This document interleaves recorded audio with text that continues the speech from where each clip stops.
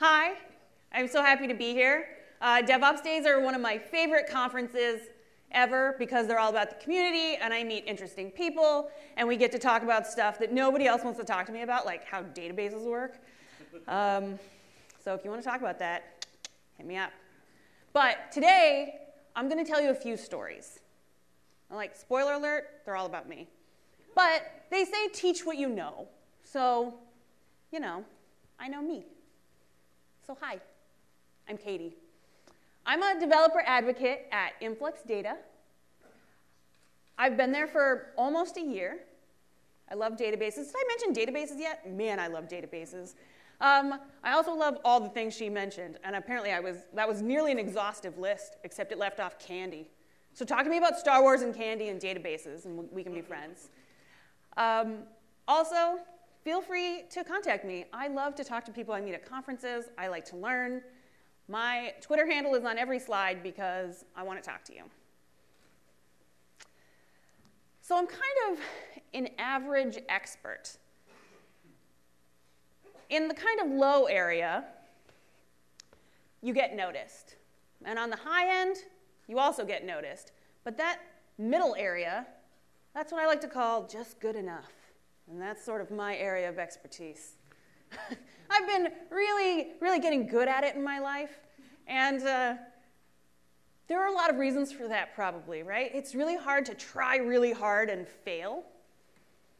But if you try a little, knowing you could have tried just a little harder and you probably would have been great, but you didn't want to, like that sort of has been my life philosophy for many years, hence the exhaustive list of jobs. But a big reason for this is because of my family. I have 3 older siblings, and generally speaking, they're the most extraordinary people. And when I was little, I thought that they were like, you know, the titans, like creators of the universe. Like, even my parents had nothing on them. And it starts with my sister. This is a 100% accurate drawing I did of her. She made it her profile picture, so you're welcome. She was the smartest and most clever and really tough. Like, nothing the world did seemed to get to her. And I wish still that I had the kind of authority she had when she was 12. She's a high school math teacher, so it has served her well. But I wanted to be the same kind of authority. I wanted people to just, you know, fall quiet when I started talking, because that's what I did when she was talking, but there was always like a small threat of violence, so. And then I have my brother Jake, also pretty accurate, although I couldn't get all of his tattoos in, so he's probably the one who's most likely to criticize me on that front. He was what I like to call super cool. He had all the friends. He had more friends than I knew were people we went to school with. I had a friend, and it was a book, okay? Like, everyone seemed to invite him everywhere, and he had a smile for everyone, and he kind of navigated the world with a social grace that I found really just baffling. But what I wouldn't give when I was a preteen to have that kind of popularity and ease, and if it looks like I'm doing it now, that's a lie. And then there's my brother Jared.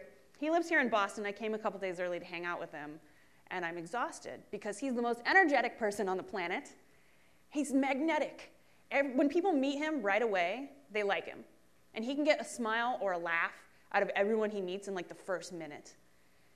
And I wanted to be that. I wanted to be like likable and exciting, and I wanted to be like a martial artist who could like hit stuff and be like, everyone likes me. And that never really happened for me. I don't know why, but I mean, there was just me, you know? I liked to read. I had a pretty sweet like WWF shirt for a while I wore every day. But other than that, I felt like I was living under a bar, and the bar was just like all of their sort of areas of expertise.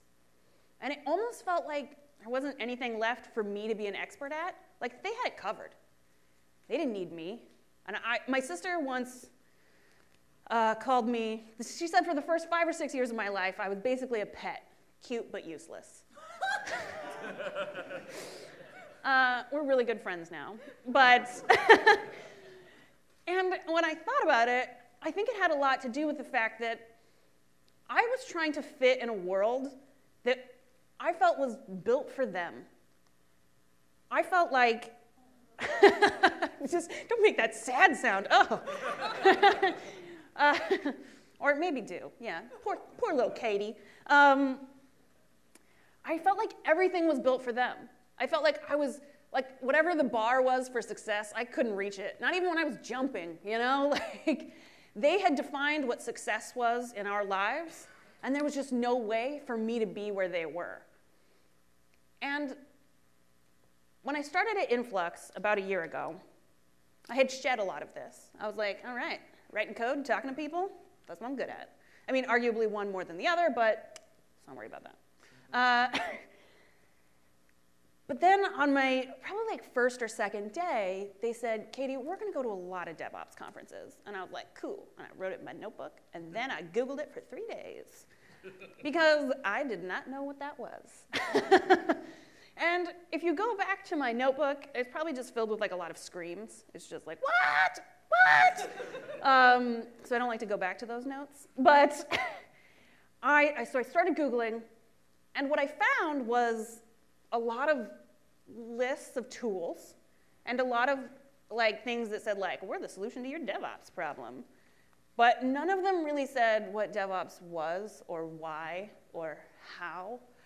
And if anything, I felt more confused, right? I thought, well, okay, I'll just install some, I guess. Like maybe you just learn by doing.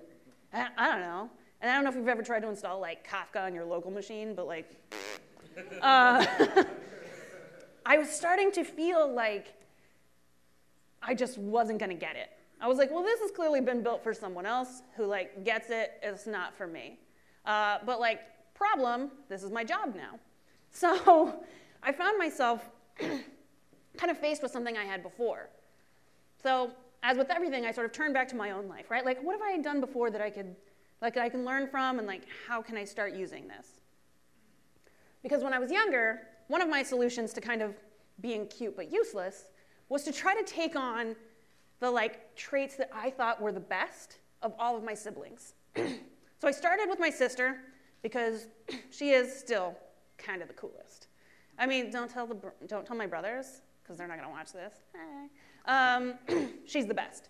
So I decided I would just look like her and talk like her and just be like, don't worry about me. I listen to the Smashing Pumpkins. I was probably like 8 when she went through her Smashing Pumpkins phase. She's 6 years older than me. And we shared a room. And one day we decided, you know what? We're fighting a lot.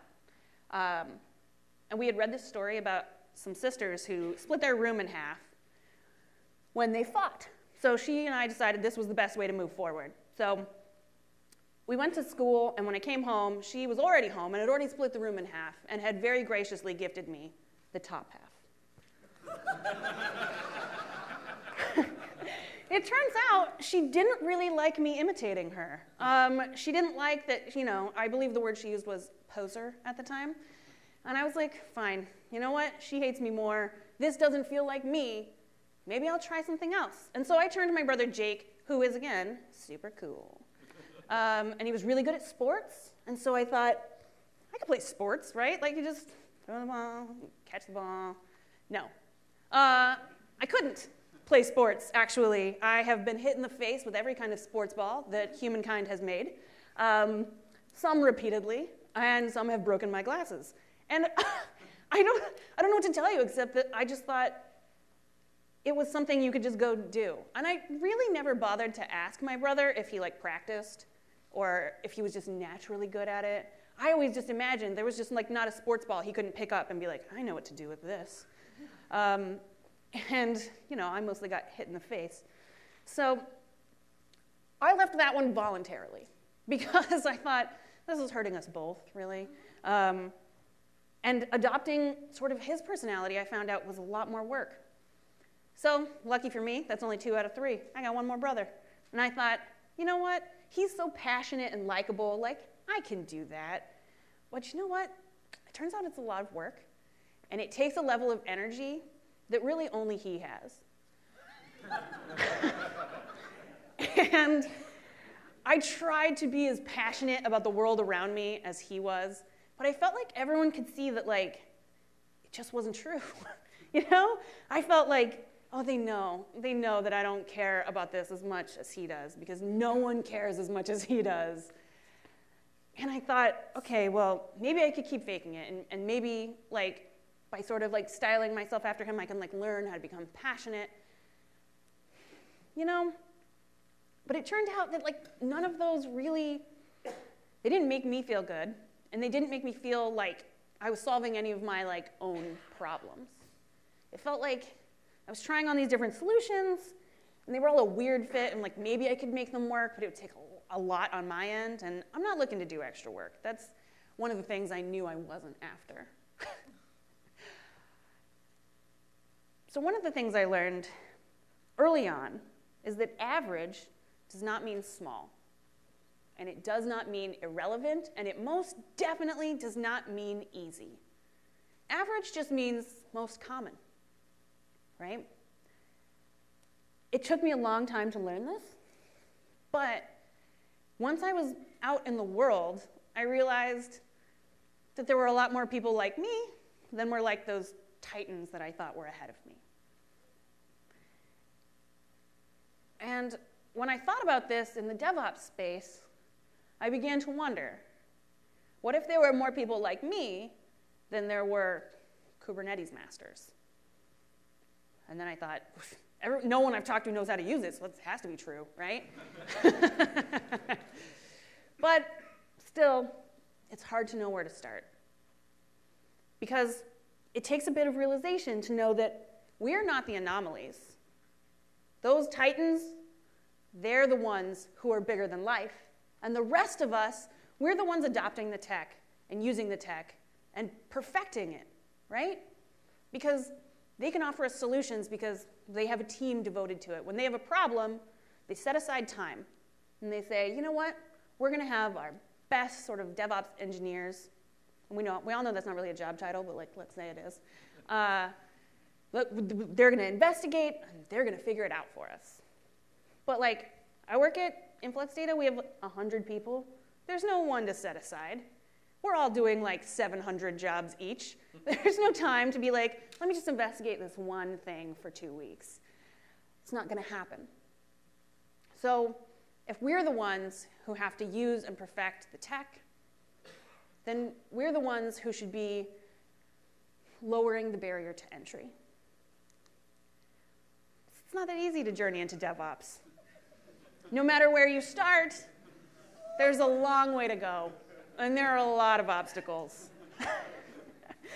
And there may not be a clear finish line, because I don't think there's any being done with DevOps, right? Also, I just realized that I, like, finger quoted like 3 times during this, and I'm just like, oh, I'm going to hate this. So there's so many obstacles, right? From just understanding the tech to knowing what tools to use to knowing what problem you're trying to solve. So where do we actually start? We start with fundamentals. And these are things I've learned over the past year, and I would love to talk to you more about them later. These are my beginner's sort of notes. So we start with insight. And this is basically one question. What is going on here? Right? Which is, when I was learning to code, and really when I've learned to do every job that they just listed, this is the first question I have. What's going on here? And we can wonder that about a lot of different levels, right? We can say, what's going on in my code? What's going on in my infrastructure? What's going on with my sysadmin? What's going on? So my sister moved out when she was 17, and I think I was like 11. And it was my first bit of, like, freedom ever. I had my own room. And I was like, I'm going to find myself. No one bother me for a while. And I don't remember the next year, like, super clearly, I'm going to be honest. But my sister likes to remind me that I spent the next year making potions dressed as a wizard. So, and I don't know if I can explain to you why that was sort of what I hooked onto. But what I do know is that it was important for me to like evolve into the Katy of today. I wish I could say that it wasn't, but somewhere inside there's just a wizard waiting to be let out. But insight in tech can mean a lot of different things, right? I was gaining insight into myself through this like period of like exploration. And we want to do the same thing. We want to like experiment with insight, because does that mean you need to do a risk assessment? Does it mean you need to monitor more things? Does it mean you need to analyze patterns, identify patterns? There's so many places to start, right? So my advice that helped me is to choose tools that help you challenge your assumptions and verify your behavior. Now, if this sounds a little bit like test-driven development, it should, because that's one sort of philosophy that I cling to as someone who was new to coding. Testing was a way for me to look into the future and try to like imagine what I wanted from my code much later, regardless of whether or not I knew how to do it. And I think that that is a good fit for DevOps. We should look really far ahead and say, what could go wrong? And try to prepare the best that we can. And yes, I work at a company that makes a tool for this. But I will tell you that when I was learning, right, I used Influx. That's what I needed to learn for my job. But if there's something at your job and everyone you know is like, you must use X tool, then like that's what you should use. Because you need to start with some things you do know to be able to grasp what you don't. So the first thing I instrumented was a Rails app, because I knew Ruby well enough to, and it was old and it was a little bit broken, and I expected it to have some weird things to be able to monitor because I had written it. And when I sort of instrumented it with Influx, I began to get back metrics from my database and say, like, what are the response times like? Why are the queries slow? And within, just maybe like an hour or two, just depending on like how many times I messed up, I had already improved this like old application. And I thought, well, if I can make these little improvements knowing nothing in a couple hours, then like what must a DevOps engineer be able to do with their time? So I would tell you that the tool doesn't matter. Choose the one with the lowest barrier to entry. And as you get familiar with tools, then naturally what follows is you begin to understand their nuances. And you begin to say, you know what, I don't need a tool for monitoring anything. I need to monitor just logs or just errors, and then you'll get smarter and the tools will get more sophisticated. But don't do it first. The second thing you need to be successful in DevOps is communication. Because if you don't think about how to communicate, bad things will happen to you. And really, we can communicate on so many different levels, right? There's person to person, there's team to team, there's system to system. There's a lot of ways to be wrong, and a lot of ways to be right, too. But it's hard to know where to start. So in communication, what we want to do is help ourselves do two things. We want to prioritize and empathize. Now, prioritize is important to me because, like I said, if we work at this average company and you're just doing your job, well, it probably means you have a lot of things to do. So this can be even as simple as knowing that like an email means it's a task that can wait, but like a direct message means it's urgent. It doesn't have to be a whole tool, right? It just has to be about expectations. Because most of the times that I've seen communication go badly, it mostly revolves around people's expectations not being met. So setting those expectations are a way that you can prioritize what really matters to you. What is the first obstacle that you need to tackle? So empathy, am I right? Yeah, that's empathy down there. Okay, so the most important part for me about empathy is not necessarily that you adopt a tool, right? But this is about adopting a mindset. Because DevOps problems are the kinds of problems that cross teams, cross companies, right? They're so much bigger than just one person. And as being the person who has just like messed up a lot of stuff, like empathy is a really important characteristic. The most I've learned is from people who are like, you are wrong about that, but so was I one time. Here's how to fix it. because small changes can still lead to big incidents. So the first time I came home from college, I was like not that excited to come home. I was like a new person, you know? I had been living dorm life and I was just like very cool. But as soon as I got out of the car, my brother Jared ran out of the house and he saw me and I saw the look in his eye and I knew exactly what he was gonna do because he had done it a million times before. And he ran at me for a piggyback ride. He is about 3 feet taller than me, but this has never stopped us before. So he launched himself at me, and in that moment I had these realizations. I'd been reading for about a year, just sitting there, and he had definitely been going to the gym. So when he hit me, what happened, instead of me catching him and like prancing along happily, was that he just smeared me into the gravel and just rode me like a toboggan for 10 yards. And these invisible changes, right, that are hard to test for and easy to miss because you just think, well, that looks about the same. No, not the same. Imagine that your coworker changes just the port number in a config file, and it's already taken in production, and then you're very sad. And I do want to touch on one note about optimization. Don't do it?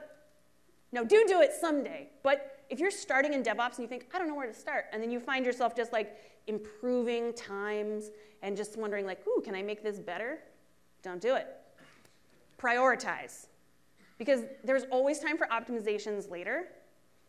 But if you're in a spot where you need to know what's going on and like how do I communicate with my team, then optimizations are not the right place for you to be spending your time. I'm not saying never, but just maybe not for a while, okay? Especially if you're like me and at these average sort of place. The thing is that average is typical, right? Average means it's a good fit. And average means, yeah, good enough. And sometimes when we're these smaller companies, smaller individuals, then like compromise is just, it's part of how you grow. You say, today is good, today is average. And that's a good thing because that means nothing's going wrong. Average doesn't mean that we are never going to be titans of industry. What it means is that we're patient. It means that we know how to prioritize. And it turns out, average is still pretty good after all. Thank you. Hi. I was wondering, you said you're a developer advocate? Yes. What does that mean, and what do you do in a day-to-day? You. No, thank you for asking that, because honestly, it's the question I get asked the most.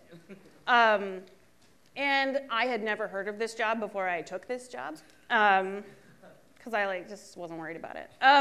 No, so the reality is that at Influx Data, we make an open source product. So what we need is someone to be the voice of the company to the community, and then the voice of the community to the company. So I am sort of like a technical liaison. So sometimes I write code, I write our demos, I write blogs about how the tech works, and I help people who use it on the open source community understand it. I never touch sales because, ugh. And I don't have to care about it, which is nice. And then I also basically my job is just to explain. I am a technical explainer and friend to all.